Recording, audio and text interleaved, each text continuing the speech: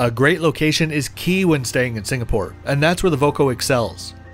Hi there, my name is Kevin, and I make honest, unsponsored, and to-the-point narrated video tours about hotels and flights all over the world.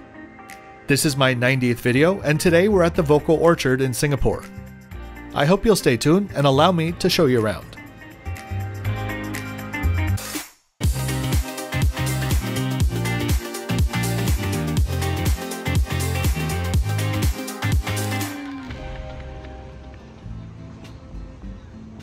I think it's pretty safe to say, if you know anything about Singapore, you know something about Orchard Road, one of the best shopping streets in the city. If you'd like to know the exact rate that I paid, as well as my next 5 videos in queue, please check out the description below. Orchard Road got its name from its origins of literally being the road that led to the fruit, nutmeg, and pepper orchards on the island in the mid-19th century. Today's hotel, the Voco Orchard, was previously a Hilton property and reopened its 423 rooms after a renovation in early 2022.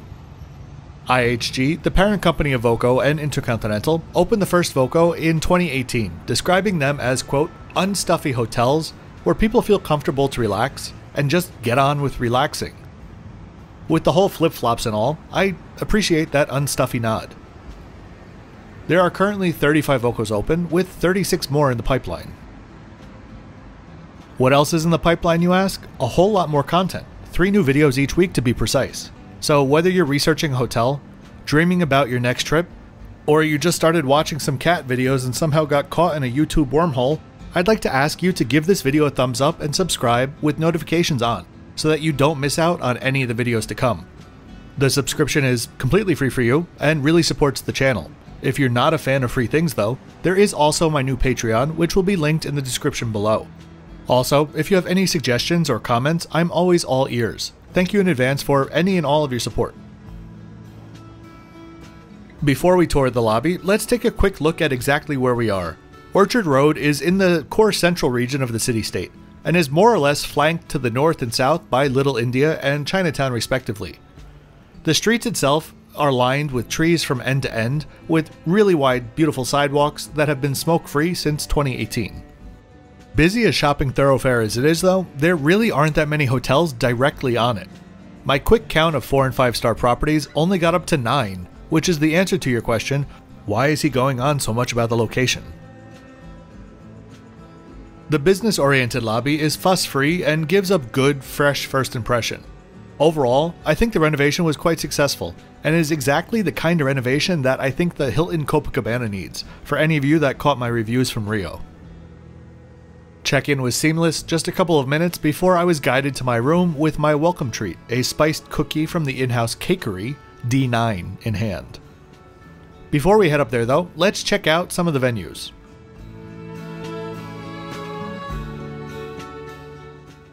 Behind D9 is Opus Bar Grill, the all-day dining venue and where you'd be able to have breakfast from their decent buffet. The restaurant is deceptively large, just looking like a small lounge from out in the lobby. Breakfast wasn't included in my room rate, but I added it on for 31 Sing dollars, which I felt was just borderline a little bit too much.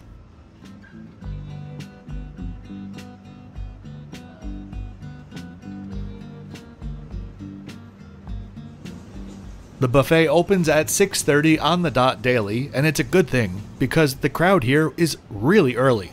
I'm talking like a good 50 guests sat down in the first 15 minutes of opening.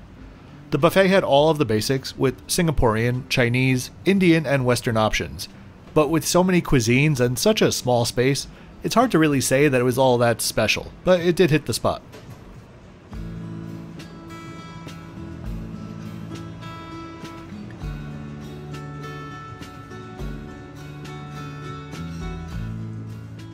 If breakfast is included in your room rate, you can also opt for a grab-and-go option. During my stay, there seemed to be a lot of construction logistics workers staying at the hotel, so this breakfast option was very popular.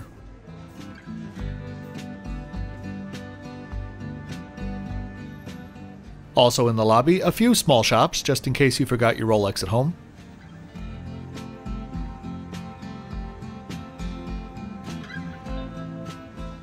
Now let's head up to the rooftop.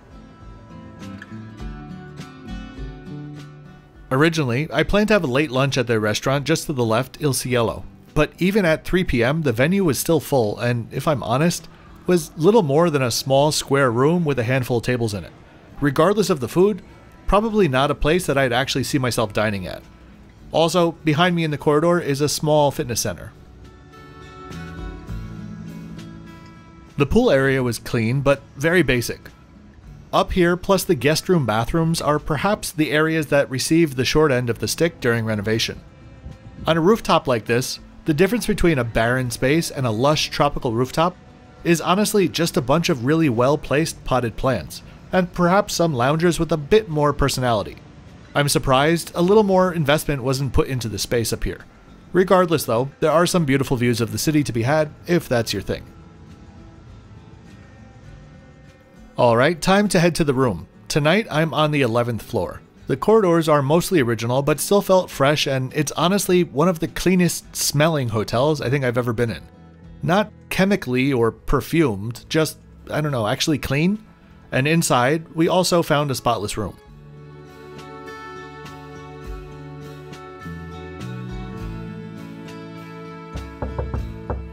For the price, I think it's a great room, and very comfortable whether you're here for a night, a week, or for work or holiday.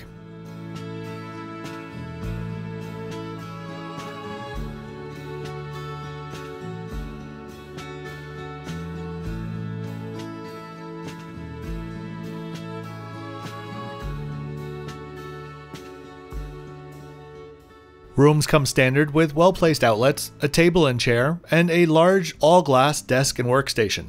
Hopefully that glass will resist scratches over time. If it does, it's a great choice to give the room a really open feel.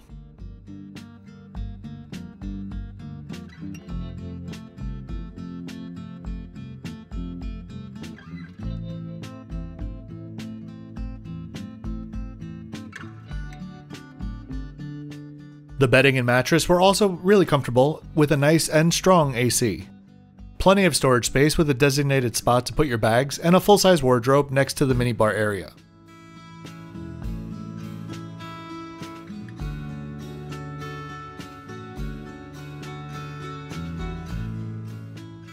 For the hotel's price point, I wouldn't really expect any real coffee machine, so the pour-over coffee sachets and the TWG teas were a really nice surprise.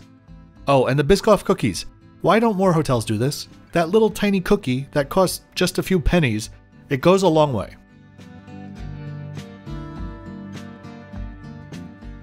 The minibar didn't have chargeable items, but came with a few bottles of complimentary water and coffee creamers.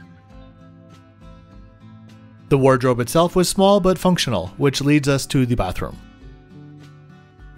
There's absolutely nothing wrong with the bathroom from a cleanliness or functionality perspective, but the built-in bathtub and the sink vanities do give away the hotel's age a bit. But not a big problem like I've read in some of the reviews that focus way too much on that black granite counter.